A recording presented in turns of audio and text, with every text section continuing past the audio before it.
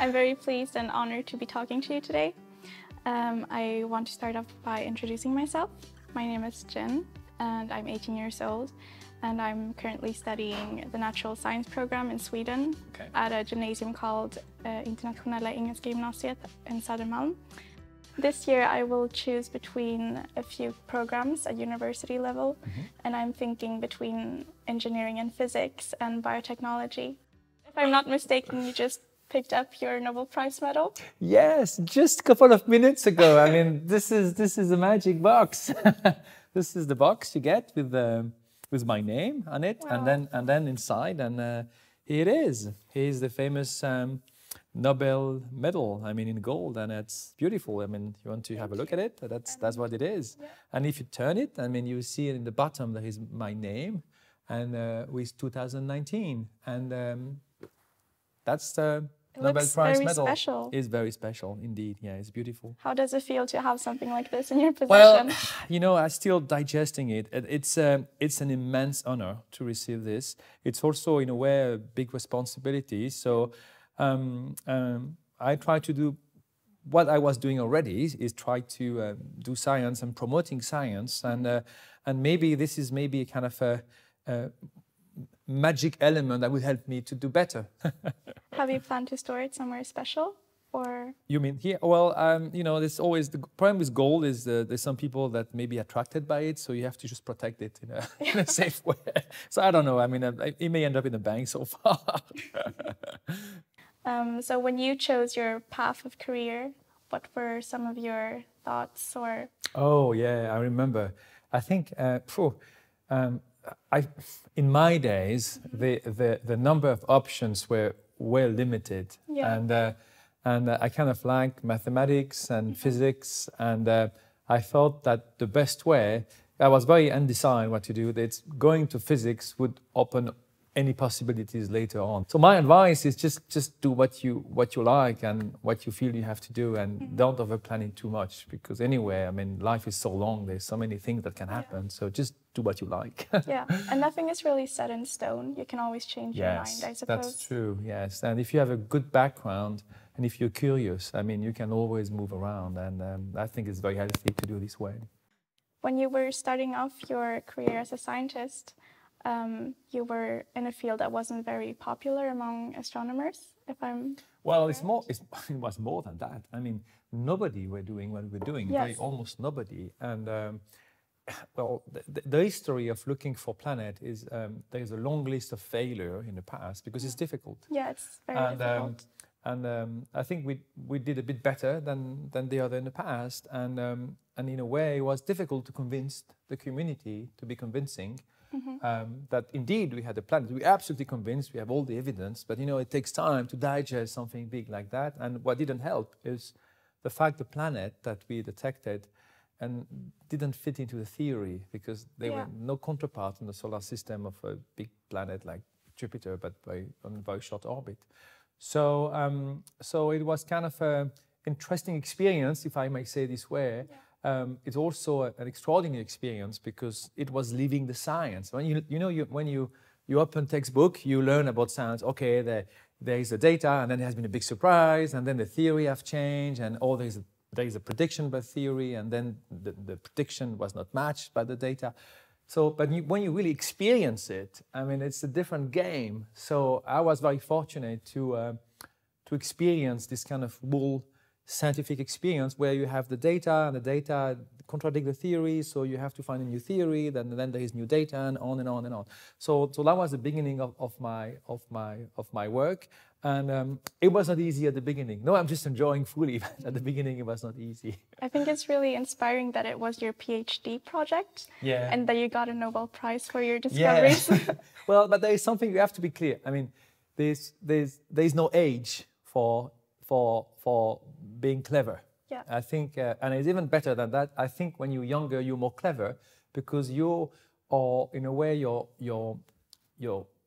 ideas are a bit more running wild, in a way that you may be willing to take some path that maybe someone a bit wiser and older would be a bit worried about, because it doesn't fit into what you've learned. So in a way, And if you look back in most of these Nobel Prize laureates, I mean, usually you see them very old and old gray hair, and when they come to get the Nobel Prize. But practically, when you look back, when actually they did it, when they did the stuff, they did the work, that then was actually the foundations for the prize.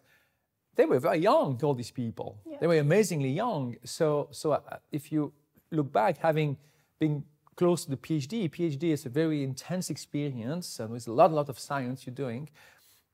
It should not be a surprise. Well, I understand it may be a surprise, but it should not be a surprise. So no, being young is good stuff when you want to do science, because this is where you have a lot of good ideas. Yeah.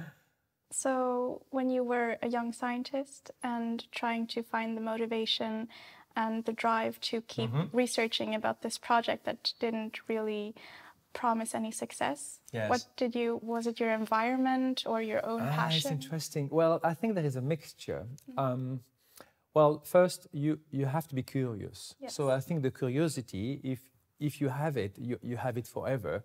So and I was very curious. So this was still fully. I mean, this is fully the energy of the work. Now there is something that you have to learn, but that's kind of for everything. You have to learn the failure in a way, because failure is part of the success. So if you only think about being successful or always achieving something, I think you are on the wrong way, because there is a lot of when you want to try something, when you want to let's say stimulate or exercise your curiosity, you have to face that most of the time it doesn't lead really much to something significant. It mostly is nowhere, because it's very difficult.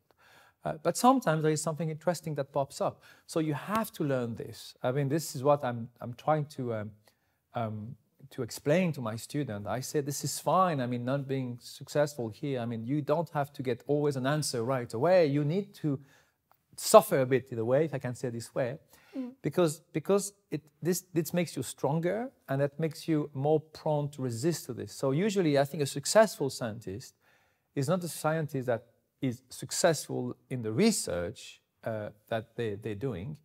It's a scientist that know how to cope with failure, and then building on that can make for some of the activity that they're doing a success. So I think that was all about me. That's always one about me. I tend to be very optimistic.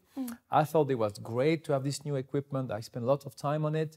So I was excited to start the game, and even I was not expected to find anything. I thought it was just cool to do it because it's part of the excitement.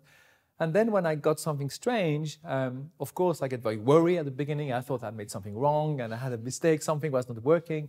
But at some point you say, well, maybe it's right, and then you try to think through. You try to use all what you've learned about how to treat the data, how to analyze the data in a rational way. And that's it, and you make a major discovery. So, so here we should not really. I think I would not be worried about trying always the motivations. I think I would always try to think about, okay, why am I interested about science, and then try to really listen to your kind of little music in your head and what you really want, and let it go, and don't overplan it. And planning is bad in science. So something I always a bit nervous about the people that want to plan research. Ooh, that gives me creeps. I mean, I think we should not plan research. We should let the science go a bit wide, and people just being very curious and try to look around whatever they believe they have to look around. Interesting. Thank you. And I feel like nowadays science is very separated in a sense. But are you interested in other fields of science, like biology or chemistry? Yeah, I'm curious about everything. That's my problem. I don't have enough time in the day, and I am a kind of a heavy sleeper. I need my 8 hours of sleep. And now, in terms of science, I'm slowly moving into the question of life in the universe, which is a very, very, very difficult question. Yeah. And I realized that if I want to make progress, I need to learn chemistry better. So this is something that I learned barely when I was just first year of a student. But then I forgot everything. So I'm curious about this. I'm learning, trying to get a little bit of the idea what is important for me to understand. And I'm learning both on that, but also very interested about history of science, history about geography, about people. So I think I'm a very curious person, and kind of, and that's, I think it's an understatement. I feel more interested about how you were as a child. What were some of your interests, and do you feel like that they're still reflected in your personality today? Well, I think the curiosity is we're born with curiosity. So and the question is not to instinct it mostly, because the society tend to have a lot of norms, and you have to follow the social rules and this, and usually it tends to go against the freedom and the curiosity. So you have to just balance with that. No, when I was a child, I was just extremely curious, very interested about anything, and in a way too curious, because my mother kept telling me I was breaking stuff apart just to understand how it works, like a radio stuff. I was not able to put it back, so it was really pure destruction. Actually, it's not very positive way to learn stuff. But that's what I was. I was very energetic and very curious, but also I was like a child. I was doing sport and playing and just doing any activity a child would do. So I was not very special. I think almost all the child should be like that. Unfortunately, they are not, because they're not living in the proper conditions to have. And I got lucky to be born in Switzerland, which is a very wealthy, with good education for everybody. So I think lots of, all the element that could bring the curiosity to a level where it's becoming something useful for society, becoming a scientist, was there, and I just grew up all of them. And so, what do you think that the future of this field holds? I think we are experiencing of the beginning of a new science in a way, and I think this is called science of life in the universe, and I'm pretty sure we'll find something very interesting related to life on Mars. We may find something related to Venus. Venus was like the Earth. 1 billion years old, years ago. Something went badly. The plate tectonic stopped, and then it went up, that kind of global warming, run-out effect.